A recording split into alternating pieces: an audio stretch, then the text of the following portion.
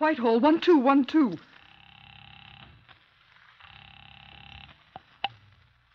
This is Scotland Yard.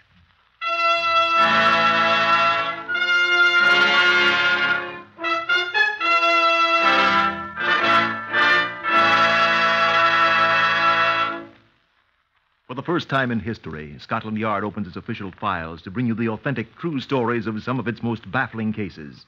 These are the true stories, the plain, unvarnished facts, just as they occurred, reenacted for you by an all-British cast. Only the names of the participants have for obvious reasons been changed. The stories are presented with the full cooperation of Scotland Yard. Research on Whitehall 1212 comes from Percy Hoskins, chief crime reporter of the London Daily Express. The stories for radio are written and directed by Willis Cooper. Here is Chief Superintendent John Davidson, custodian of the famous Black Museum of Scotland Yard. Good afternoon.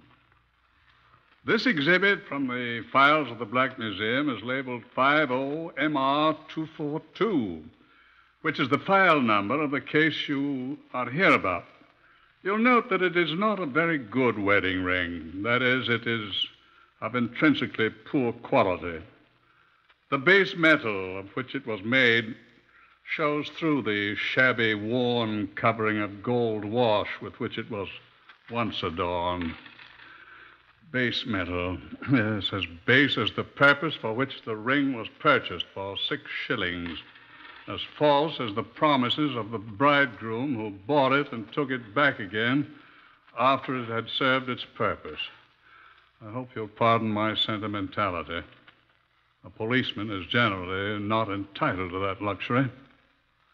I ask you to judge for yourself. Inspector Stephen Rockheed, who was Scotland Yard's principal representative in this case, shares my feelings, I think. Your feelings seem to have been shared by a great many persons who participated in this case, John. Witness Mr. Justice Brewster and what he didn't say at the trial. I'm afraid I don't remember, Stephen. He omitted the phrase, "May the Lord have mercy on your soul," when he sentenced Stanley Brown to death.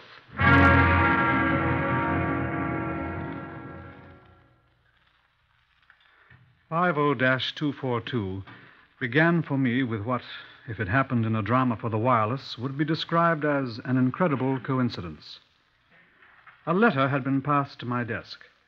It had been addressed to Criminal Investigation Department, New Scotland Yard. A letter from a man named Crittenden, living at Aston Clinton in Buckinghamshire. The CID receives dozens of letters of its type daily, and it is our generally tiresome duty to read them all. Whilst I was glancing over it, a visitor was announced. Before he sat down, he laid a 3-days-old copy of the Morning Telegraph on my desk. You're Inspector Rockheed? Yes? My name's Ramsey, Norman Ramsey, formerly of Blackpool, now resident in Shepherd's Bush. Yes? I've been carrying this paper around for 3 days.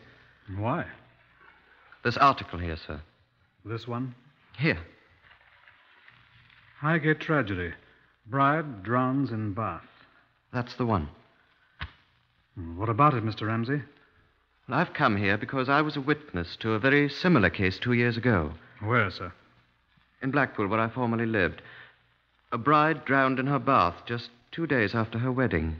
What was her name? Brown. I see. Well, Mr. Ramsey, you are to be commended for bringing this to our attention. That was her husband's name, I assume. Stanley Brown was his name. What happened to him, do you remember? I don't know. He went away the day his wife was buried. In rather a hurry, I thought. Are you making an accusation, Mr. Ramsey? I must admit I didn't like the fellow. Are you making an accusation?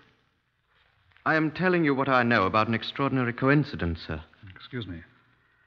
Did you know the wife's maiden name? Oh, I believe it was Crittenden. Crittenden? No, that's right, yes, I'm sure. Alicia Crittenden. Oh, you've heard of the case? Do you remember how the late Mrs. Stanley Brown, the former Alicia Crittenden, was buried, sir? I most certainly do. It was the most shocking thing I'd ever heard of. She was buried in a common grave. With 3 other deceased persons in the cheapest part of the graveyard. How do you know that?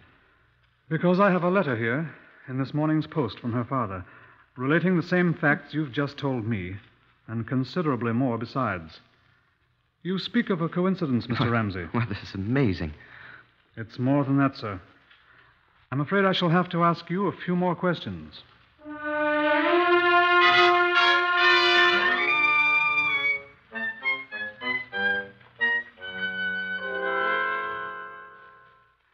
We talked for 2 hours. Mr. Ramsey remembered a great many things about the death of the bride in her bath at Blackpool.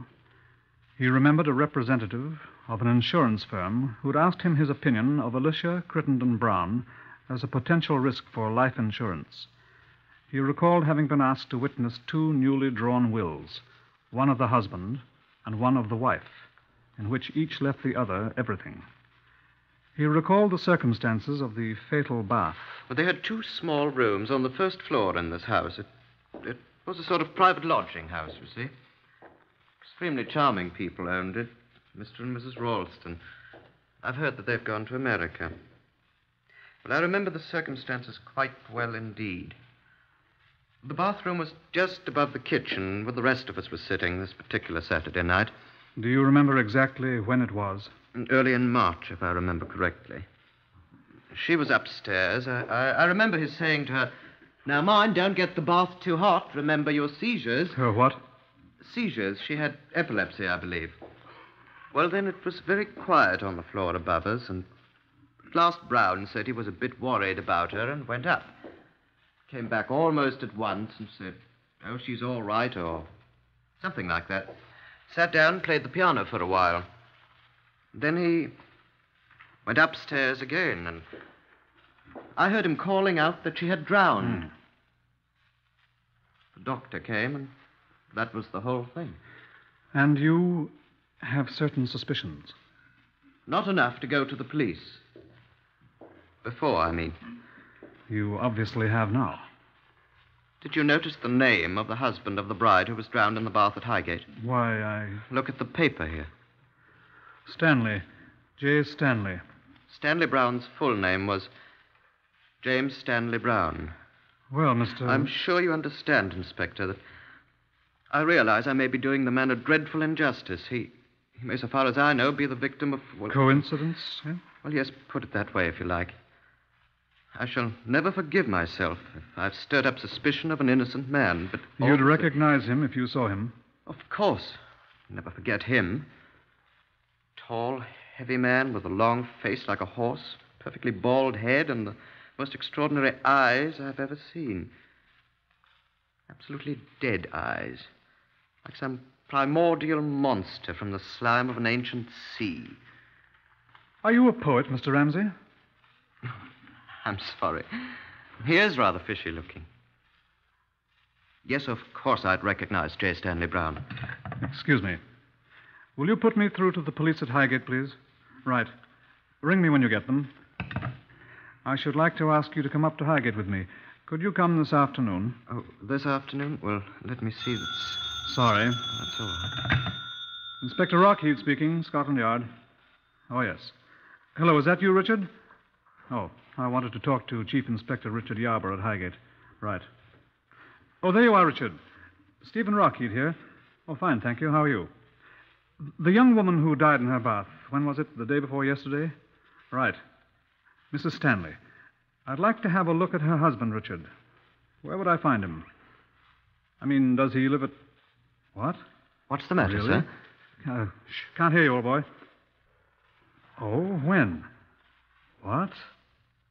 Interesting. The same day she was buried, eh? What, sir? Shh. I'm very sorry. That's very interesting. How long had they been married? Says recently married in the paper here. 3 days. It's Brown, I know it. Sorry, sir. Well, yes, I would rather like to talk with him. I think we'd better pass the word to have him picked up. Is he gone? If you please, Mr. Ramsey. I'm sorry, I'm just trying to... What's he look like? Half a tick. Where's my pencil? All right, here. Now, go ahead. Tall, about 14 stone. Big chap, isn't he? What kind of extraordinary eyes? But that's him. Like an insane what? What? Thin and hatty? You do turn a phrase, Richard. Excuse me. What are you saying? Bald-headed. Ask him if he's bald-headed. Yes, bald-headed chap, is he? Oh, curly black hair. Well, That's not him. It can't be. will you please be quiet, Mr. Ramsey? Well, he was perfectly... Sorry, Richard. Yes, thanks. Give our people here at the yard the fullest description you have, and thank you very much indeed. No, I'm not sure, but the circumstances of his wife's funeral do interest me. I'm very curious. Thank you. Is he gone, sir? He's gone, yes. And where do you suppose his bride is? Well, you said she was buried. She is buried in a common grave with 4 other miscellaneous corpses, just like the other bride of 3 days who died in her bath.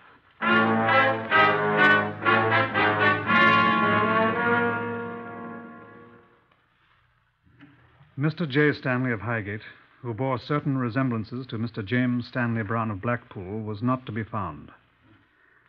The attending physician at Highgate, who'd signed the death certificate for the drowned bride, told us that she had visited him the afternoon of the fatal bath. He had given her some powders for what she described as a migraine headache, which was sometimes, she said, so severe that she had fainted from the pain. The powders had not been unsealed when the body was found, although the husband had told him that his bride had complained of a nagging headache immediately before her bath. You certified her death, of course, as from natural causes, I asked the doctor. I did, sir. I was convinced at the time, and still am, that a sudden twinge of pain caused her to faint.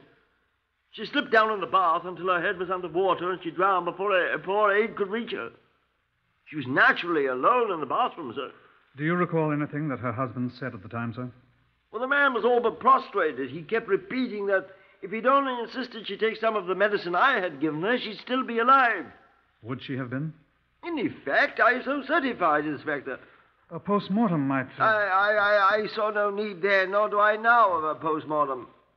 If I may venture an opinion, I think you're being needlessly officious, sir. I'm sorry, Doctor. Reply by Mr. Francis Harrington, insurance broker of Highgate, to an inquiry by Inspector Rockheed of Scotland Yard. No, I did not pay the amount of the insurance to Mr. J. Stanley. Mrs. Stanley was insured in the amount of £1,000 sterling.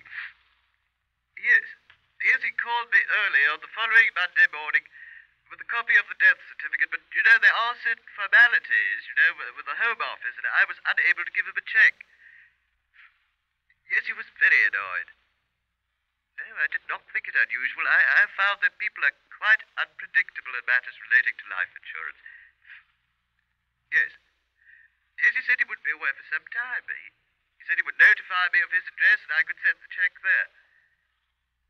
He notified me today, and I've already sent him the company's check for £1,000 sterling. Yes.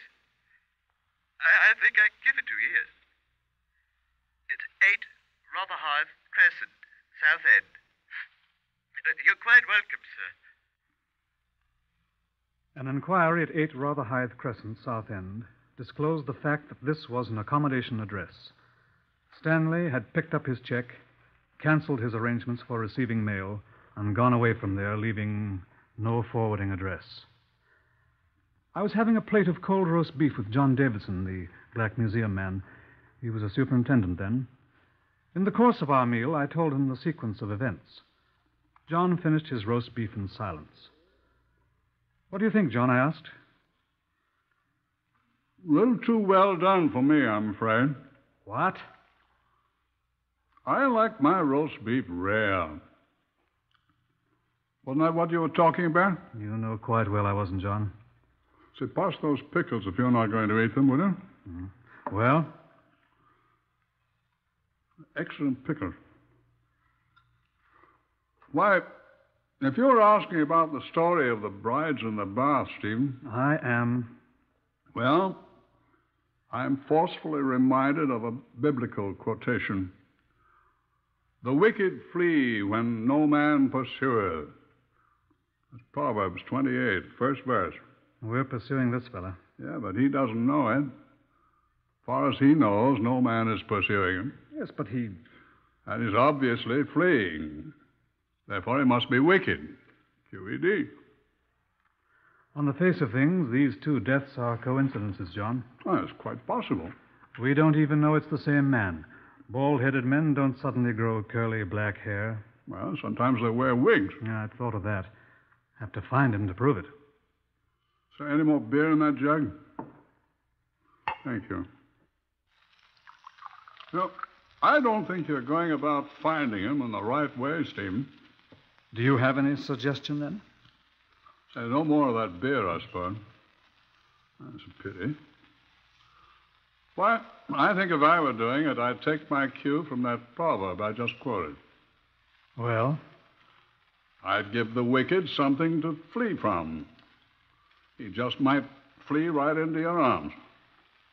Perhaps you'll tell me how to do that one. Of course. Well, I'd dig up those girls' bodies and let Henry Bernard, the pathologist, have a look at them. Can't say I envy him. One of them's been dead a year or more, hasn't she? 2 years. Poor Henry. Well, at least he could tell you whether the chap's really wicked or not. If he is, then cry havoc and let slip the dogs of war. And Julius Caesar, Act 3, Scene 1.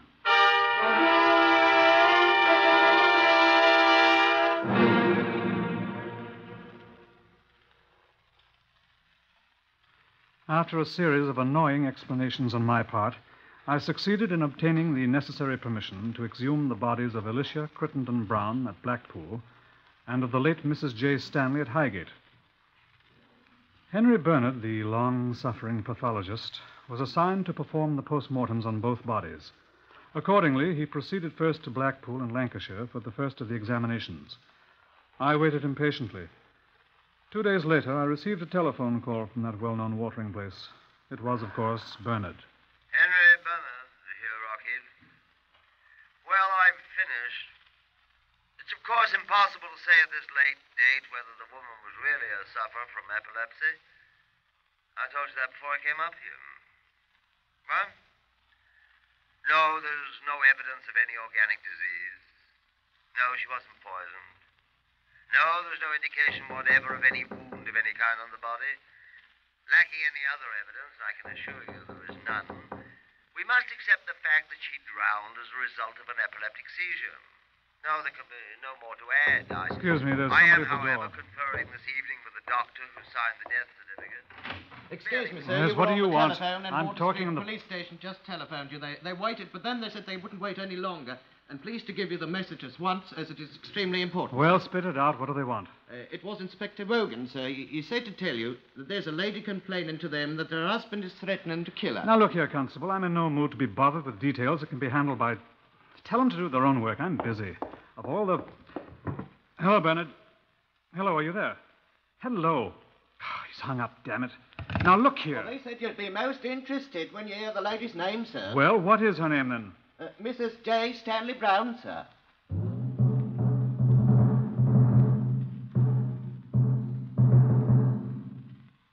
I hurried at once to Wardour Street, where Mrs. Marigold Brown, the alleged wife of the vanishing J. Stanley Brown, had come to report the threat in her life. She was a tall, angular woman, singularly unattractive, wearing a shapeless gray tweed coat and a series of large aluminum bracelets which clanked. She sat stiffly in an uncomfortable chair and answered my questions quietly. Yes. We've been married for 11 years, Stanley and I. You could, of course, produce your marriage certificate, Mrs. Brown. I have it at home. Mr. Brown and you live together? He's away a great deal. I'm alone for several months at a time. Where does he go? His business takes him to various parts of the country. What is his business, Mrs. Brown? I'm afraid I don't know. Does he... He doesn't give me much money. When he's away, I generally go into service. I'm considered quite a good housemaid. Do you know what your husband does when he's away from home? I think he deals in second-hand goods in various places. Do you hear from him when he's away? He sends me picture postcards. From where, for example? Portsmouth, Bristol, various places. Blackpool. Where? Blackpool. That was a long time ago. 2 years. He doesn't tell me his business. This is the first time he's threatened your life? I've been a good wife to him all these years. Would you answer my question, please, Mrs. Brown? Well, he said things in the heat of the moment. Not threatened me, but he said he wished he was well rid of me. And this time? He meant it. I could tell from his face that he meant it. I could tell by the way he shouted. And he laid hands on me, too. Your eye. Yes. What was the occasion for this? I don't ask Stanley for money very often. But this time I knew he had some money. He'd been drinking when he came back from Highgate. Highgate, you say? Yes. When I asked him if I could let me have £2 for a new dress and coat, he flew into a rage. He'd been drinking, I said. And he flew at me and broke my glasses and threatened my life. Just what did he say to you, Mrs. Brown? He said he'd take me and drown me.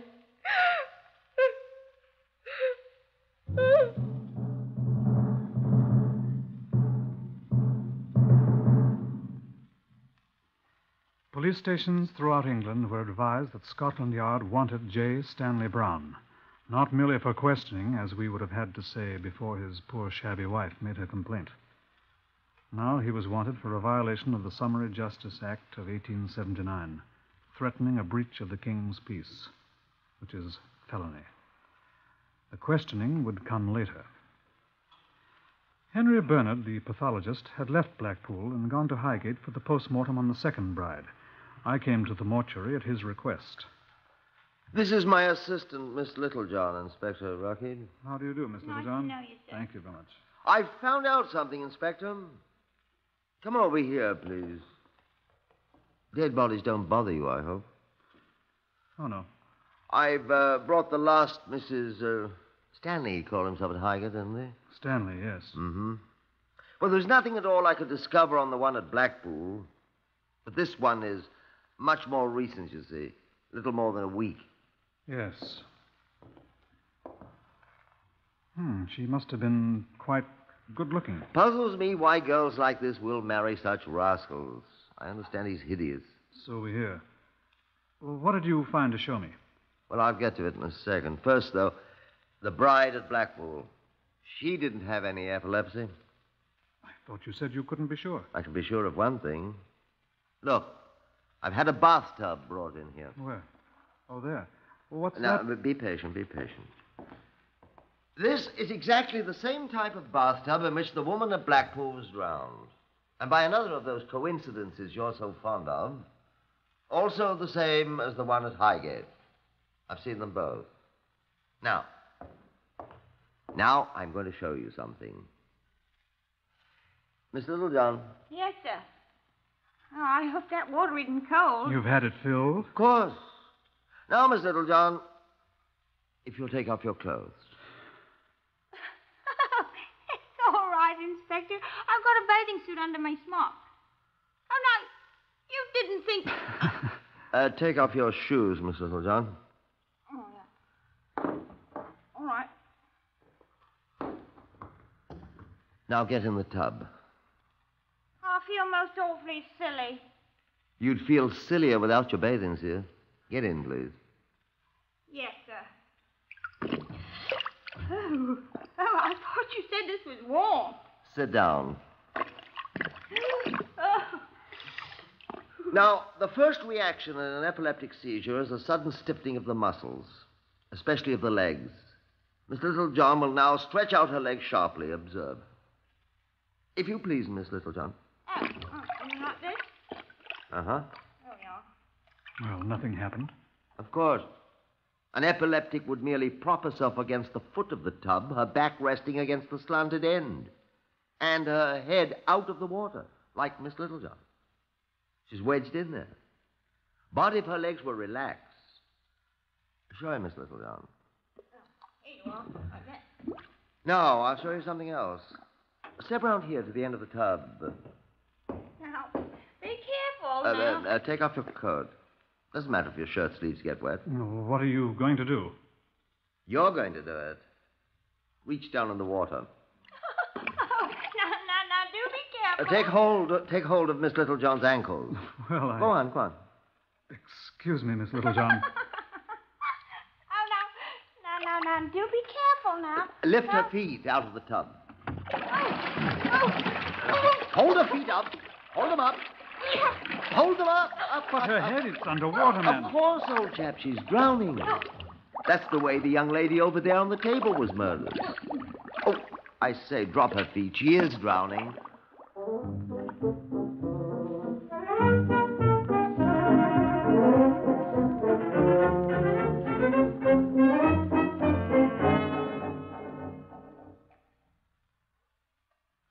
I would not recommend that you try that trick with a friend.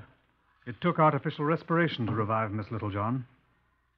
And when Bernard showed me marks on the ankles of the drowned bride, marks that fingernails would have just fitted into, well, we measured the tiny scars and photographed them for comparison with the fingers of Stanley Brown, should we ever catch him. It was almost exactly 7 weeks later. I had a telephone call from Mrs. James Stanley Brown, the living one. Please come to my flat at once, she said. It's of the highest importance. I went there. Mrs. Brown was quite excited. I'm so glad you've come, Inspector. What's happened, Mrs. Brown? Oh, Inspector, I want to withdraw the charge against my husband. Please say I can withdraw it. Why, Mrs. Brown, Please say I may. Oh, please. I'm afraid I'll have to know more about this, Mrs. Brown, before I can answer Oh, that. it's quite simple. We've made up again. You've what? Oh, I know, but, we've decided it was so awfully silly for us to be quarreling, and he's promised. You've seen your husband? Yes, he came back to me. And we've had such a long talk. We're going to start over again, and... Whose idea was this? Why, his, of course. And now I want to cancel a silly charge I laid against him. It wasn't a silly charge, Mrs. Brown. I'm so ashamed of myself. I simply must have you drop these charges. They're only a formality anyhow. Oh, we're going to be so happy. Already he's begun to treat me just like a bride, Inspector. Where is he now, Mrs. Brown? The dear great boy. Where is he, please? You won't believe it, but he's upstairs right this minute, preparing me an heavenly bath. Just like a bride. She wept bitterly when I arrested him in the bathroom alongside the inviting full tub, stinking of cheap bath salts for this pathetic last bath. Despite the things he'd done to Marigold Brown, her dreams died hard. But they died when she heard the story of the other brides who had had their baths. Henry Bernard proved the points he'd made to me and Miss Littlejohn. In the face of it all, Stanley Brown confessed. On that day, Marigold Brown stopped weeping and believing in this black-hearted man. He was found guilty, of course, and sentenced to death. He was guilty of the death of 3 women. On the day he was hanged at Wandsworth, Marigold Brown committed suicide. I think there's some good advice in what Superintendent John Davidson told me. Give the wicked something to flee from. Sometimes they'll flee right into your arms.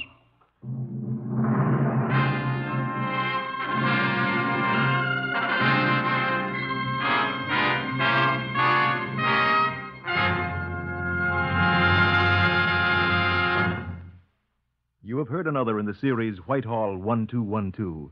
Research is from Percy Hoskins of the London Daily Express. Among those heard in today's story of Scotland Yard case number 50MR242 were Harvey Hayes, Winston Ross, Horace Braham, Lester Fletcher, Patricia Courtley, and Beulah Garrick. The stories for radio are written and directed by Willis Cooper.